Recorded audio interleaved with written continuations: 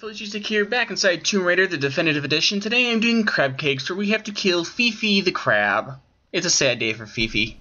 Anyway, this is done as soon as you get to the shipwreck beach, and all you gotta do is head down now straight to the beach. And down on the beach, well, I have to say, keep saying down on the beach.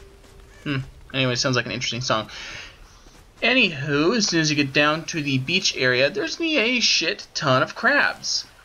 Now, there is one specific crab you need to kill in order to do this, but the only reason I'm killing this boar here is because I need it for the Big Game Hunter achievement.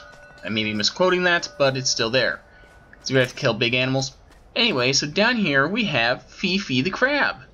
Now all you gotta do is kill poor FeeFee, and as soon as we do, unfortunately, achievements take a smidge longer than they do on Xbox 360. However, there you go, 5 gamer score crab cakes.